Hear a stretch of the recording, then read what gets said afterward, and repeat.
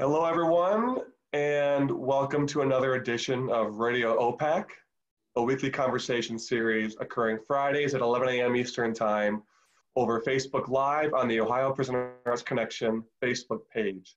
The day is July 10, 2020, and a special welcome goes out to our audience members who are seeing this inside of a correctional institution.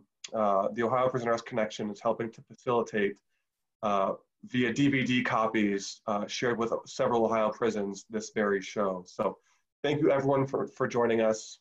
My name is Jared Small, and I am on the steering committee for the Ohio Prisoners Connection, which is a group of stakeholders whose mission is to connect the arts to those who are justice involved. So thanks again for joining us. I am here in conversation today with Duarte Brown. Duarte is a visual artist based in Whitehall, Ohio, who works with several community organizations dedicated to using the arts as a platform to affect positive change in young people. So I've had the pleasure of working with Duarte for a couple of years now. I'm extremely excited to be in conversation with him today. So Duarte, how are you doing? How's it going with you? I'm really good and really glad to be a part of this. And really glad to see that people care like this. Thank you for that. Yeah, absolutely. So today we're going to talk with Duarte about working as an artist and kind of a mentor to help reduce risk factors for students. So a fairly broad-ranging conversation, but I'm going to dive right in and just ask you, Duarte, if you could just tell us a bit about yourself, who you are and maybe kind of what got you to where you're at today in terms of working with kids? Basically, I come from a family of 7 boys and 3 girls. My 4 younger siblings I was kind of in charge of. Our fathers weren't around. And so I had this sense of abandonment, and my mother was gone a lot. So I assumed the role of like a father at an early age, or an adult or a mentor or whatever you call it.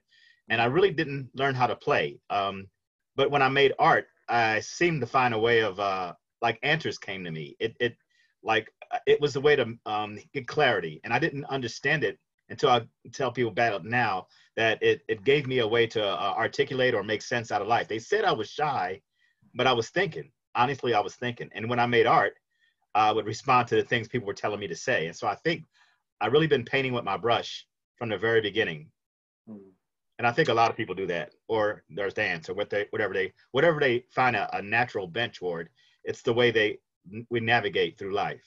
Yeah, that's great that you found your brush. And it's funny that you say that you were a shy kid, because knowing you a little bit, it's always a pleasure to get to talk to you. Lots to always talk about, certainly.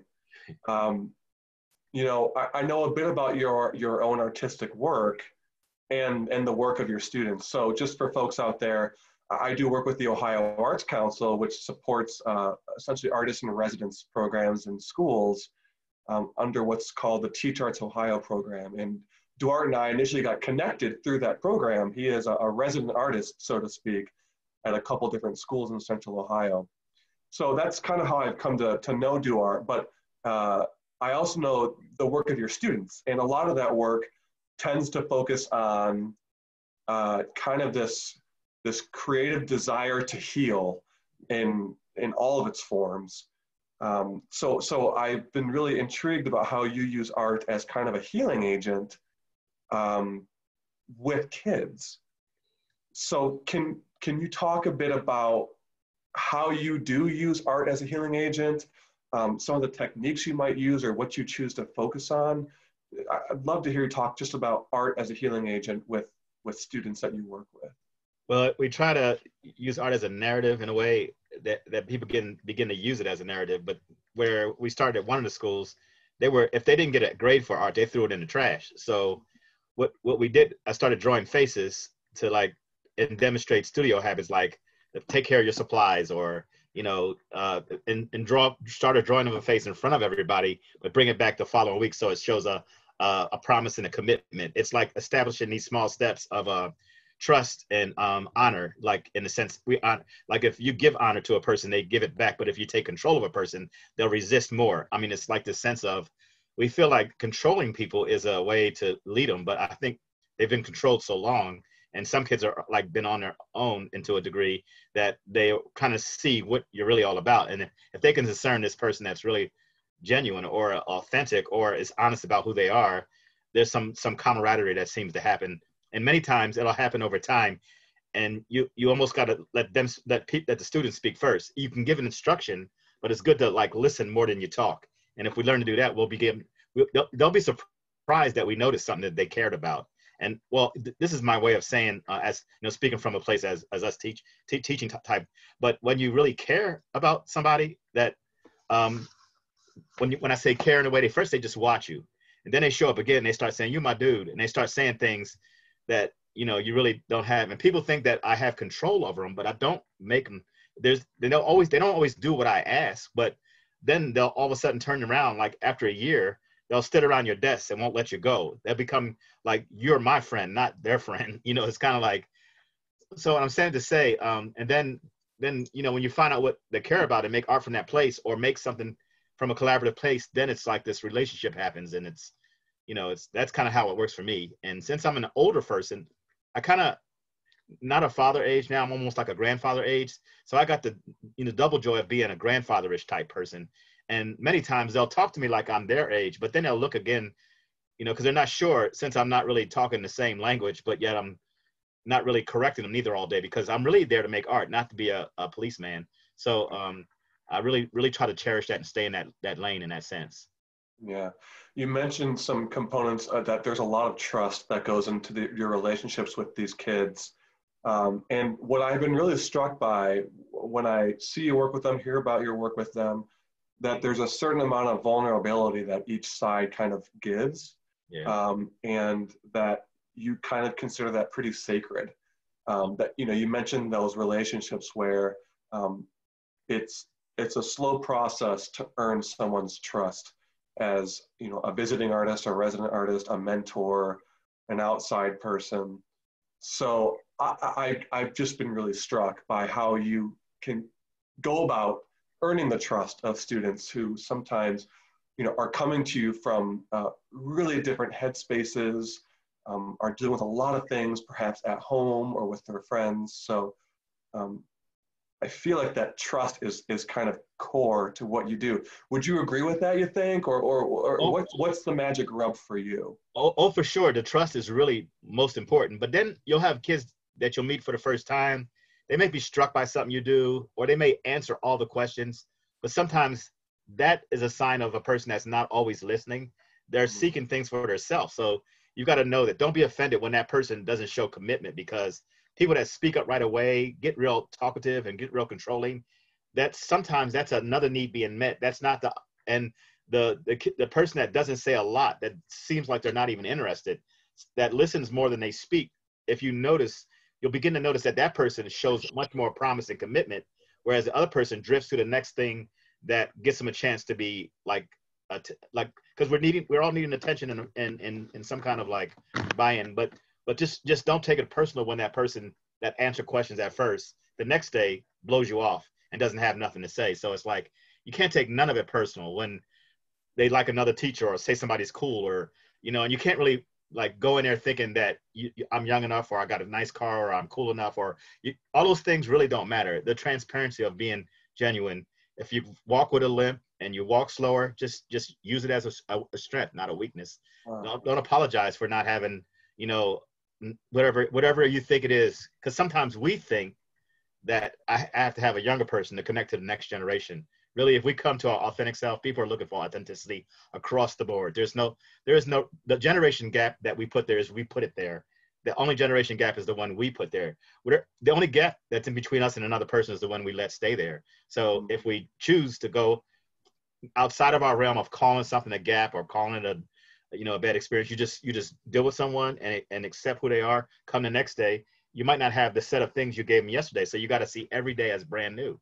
And you can't assume that people automatically, do you understand what I'm trying to say? You almost got to navigate around people and emotions and making art with the idea that if I did something nice for you, it wasn't a string attached to get you to do something nice for me. It was because this is what I do, and I'm thankful that you did it for me. But if you don't do it, I'm still going to be the adult or be the person that's leading the away, and be thankful that you did it. But, do you see what I'm saying? Somewhere along the line, you got to come with a resolve that it's not a fail because they didn't act the way you want, or you couldn't get their attention, or they didn't like your idea.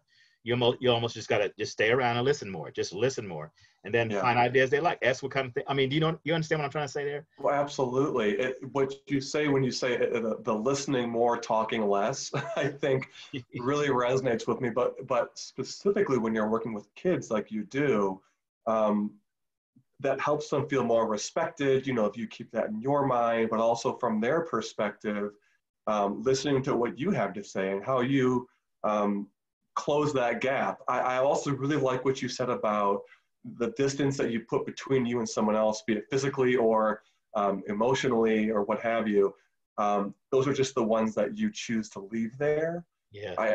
I find that really interesting and kind of, I would suspect, pretty key at how you choose to deal with kids who might be coming from or who have experienced intense trauma. Yeah. It's actually sometimes, honestly, as adults, we still are in and out of the throes of that because we keep it good because a job and a class comes in, but then there's some people that may trigger some of our own stuff, and so we might not be able to act. And if we're honest with ourselves, we can recognize it and move past it, because sometimes the traumatic experience that a person has triggers something that we've buried or layered or forgot about or been away from. And then when we get around someone that manifests behavior that we don't know what to do with and feel helpless, there's something in us that can be triggered. And if we are able to recognize, I may have still some of this residue in me, I may feel a certain way, but just look at it and don't hold on to it. Don't give it place to really be confused by it. Just understand this, our feelings fleet, they're in and out. The emotions, like someone, they taught us about, they taught a group of people about sticking beads into a piece of clay and then trying to take it back out without making the clay worse. And they said that's what it is when you deal with people, the emotional behavior of people. When you try to fix it, usually you make it worse. And so you almost got to learn not to try to fix people, but try to work with people and just see what's there now. No, don't really work with what's there. Not try to look at it like you think it should be. Work with what's really there. Like if I have a person that only wears black hair and doesn't like to look up at nobody except, whatever thing it is, don't really try to say you should be like the rest of the kids. You should be more normal, or don't keep that. Don't make that another wall that the person. So I've had a kid come at me, and I'm just going to say this. This may sound really shocking. He brought a jar full of bat heads in the classroom. No, in this box. He was on his phone, and he said, "I said, so you can't wear headphones in the class." And he said, "Yeah, I'm listening to the Satanic Altar Call." I said, "Okay, well, can you take them off just for a minute so we can go back to? I want you to understand this." And he just stared at me because, it was instead of acting surprised and taking on a issue, like arguing with him in front of a group of kids and saying what should happen. He already knows what should happen. All right. I mean, realistically, it's like if you don't get shocked, there's no value. There's no reason to get even, and it's almost like, okay, well, you fat, blah, blah, blah, something. Okay. What else is new? I am kind of big, so it's just this thing where, whatever you say, it's already been said. It's not like it's a word. It's not like, sometimes we need to insult somebody because we're testing people to see how far they're going to go. Like the kids are like, it's I don't know how to explain it, but they've been told what to do, how to get up, where they're going, why they're going to school, why they got to get an education, why you're not, if you're not going to get a job, you're not going to do this, you're not going to do that. So we have all this stuff that we say every day to get them motivated, but that's, if they own it for themselves. One person said to me, Mr. Odom from Centennial High School, he said, if I want for a student or a person more than they want it for themselves, I'm really barking up a dead tree. It's not what I want them to want, it's what they want. And if you can empower what a person, I say they want, when they want a job, when they want to learn, when they want to do it, the whole idea is to create a hunger for that if you can. And if they watch you commit to your stuff and always working on your own thing, not just a project, bring some of your own, what drives you, what motivates you, what makes you go after something, go after life. When people see that in you, they want to go after their life. It's like we see that in each other. We really see people really putting the effort forth. And when we fall down, just get back up and try it again. We're not a hero. And I told one of the teachers, one teacher of the year, and in the 7th grade, and when she came back, one of the students said, they say off the wall things, that said, "You got man's hands," like to a teacher, a woman teacher. And it really broke her. But So when I was sitting in the room, I said, well, the student of the year teacher is the teacher that comes back to school the very day after she gets the award and deals with the kids that are irritating to no end. That's why the teacher won, not because she stayed there. She stayed the course, and whatever was said is the part that comes with the territory. You know, when you go Yes. into the lion domain, or you're going to the, you know, not the jungle, but a place where it's rough, or the streets, or as they say, you know, Yeah. you knew what you were coming into. So somewhere along the line, not to say just be tough skinned, just know that you stayed. That's why you won an Yeah. award. Absolutely, absolutely. Those are wonderful narratives that you shared. Thank you. I particularly enjoy the concept of people are clay and don't mold them into what you want them to be, but they will kind of tell you, like, it's kind of up to us to Yeah. want them, to make them to want. I want to jump in here and just welcome some folks who might be joining us on the live stream of this video. We're here in conversation with Richard Duarte Brown, who is a Central Ohio-based visual artist who works with all kinds of community organizations, specifically working with youth. And we've been having a wonderful conversation about what is that connection between him and those kids. And we don't have much time for this last question, but I want to make sure I get it out, Duarte. You know, you've worked with a lot of different kinds of young people, some of whom may have experienced the justice system firsthand, or they might have parents who may have experienced it. Specifically, you, I believe you might have had your own interactions with judges. Yeah. Can you just spend maybe a minute or two talking about your experience, what you've learned by working and interacting with these kids whose lives have been touched by the justice system? Well, whatever you do when you talk to, when I say the kid that's in the justice system, is try to talk one-on-one as much as possible, and always try to like remember things like how you felt when you were, for me, I needed somebody to feel like they authentically cared. And I remember talking to one kid who got his suspended at school. Every time they talked about it, and they said, well, he didn't do this, and he didn't do that, and he didn't do this, and he didn't do this. And so I went to speak for him at the welfare department because of it. He was going to go back to jail he had an ankle monitor on. And I said, well, he showed up to art class, he was on time, and he had an interest in screen printing. And the whole room got dropped dead quiet because they're always used to saying what he didn't do. And when someone said something, what he did do, it changed his whole look at himself. And then it was like he opened the door to me. And so he kind of had this respect. So when his counselor brought him in, he got in trouble because he went to school and he was, got in a fight and got, kicked out, getting into the point where he was going to be expelled.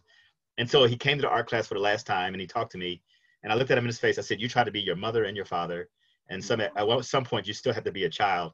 And I said, but you can't carry that by yourself. So that's why we're trying to help you. And the lady said that he got dropped dead quiet. He got in the car. He cried from the downtown toward all the way out Livingston where he went, because I was able to say something that he was trying to be. He wanted his mother back, but he got put into a system, got in and out of places. I drew him when he was younger, met him as a teenager, didn't know who he was, but because he had this authority and this feeling of just in that scowly face. But yet at the same time, he said this, he gave me this childlike respect because I knew him as a child, but I really didn't remember him. He told me I drew him as a child. So it created this extra thing. And I think drawing faces and taking pictures and saying names and acknowledging their colors, that builds a bridge. And then chances to say things like, you've been your own adult, you've been your own parent. So yes, you'll make mistakes like that, but you got to let it go. I love that. And I think that brings us full circle, the drawing of the faces and connectedness amongst you and them. And always, frankly, you seem to be there for them as a sounding board. So I just really appreciate that. Before we go, I want to just remind folks that we're going to be doing a live audience talk back after this conversation. So folks who are joining us live on the Facebook feed, click on the link below in the comment section of this video. You'll be connected via Zoom to the audience talk back. So we'll spend a bit of time unpacking what we've heard today and reflecting. But we always close each edition of Radio OPAC with what we call a moment of reflection, just a chance for our guests to share some of their own artwork or artwork that might inspire them. And I want to leave a minute or two for you to do that. And to make that happen, I'm just going to share my screen. And you should be able to see your artwork right now. Can you see it okay? I see it. Fabulous. I've just got 3 pieces of art. Duarte, would you mind telling us just a bit about, just a couple of sentences, what we're seeing here? This one is by a poet in our city named Trip Fontaine, and he's from Dayton. And it's got a picture of XX, the little young kid XX, and some kids from Whitehall that I drew, and a poem that he wrote, Permission to Cry, Mom, because he was trying to be the husband and the father. But he asked his mother for permission to cry because boys don't cry and they don't deal with struggle. And so it was a poem that gave you permission. If you ever look him up, you find those words. I was moved by the poem, so I did a picture, a collaborative piece. That's his poem in it. You can't see it on the screen exactly, but if you blow it up bigger, you can see what it says, and it's very moving. And it kind of hits the nail on the head of dealing with, like, what they call toxic masculinity, where you're trying to be tough and strong, and you hold everything in, and you can't cry, and you feel weak if a tear falls out your eye. And somewhere along the line, he puts it in a way and says, even he just breaks it down and takes that stuff off of it. It was a fifth grade teacher that cried in front of me when Martin Luther King got shot, and it really impacted me to no end. So this guy hit that nail on the head. That's great. We'll move to our second one here. Tell us a bit about this piece. It's kind of ear for growing or spiritual things. And this kid that I met at Whitehall, Jovan, that's his name actually. And he was in a room in Miss Mindy's class, and he turned left, and I took a picture. I said, "Oh my God, look at the picture of that!" Like he was looking for his purpose. So I merged 3 different pictures: one from Whitehall, one from where I go to church at, and one from Transit Arts, John Spain and his wife, and one from Champion Middle School. They're drawings from different places.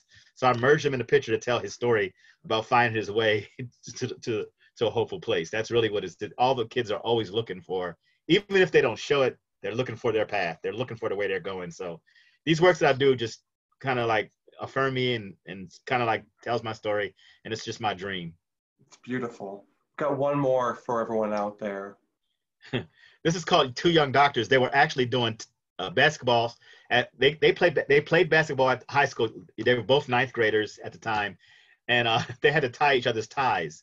So the image in the background of the people embracing was inspired by after the LA riots. It was the idea of comforting humanity.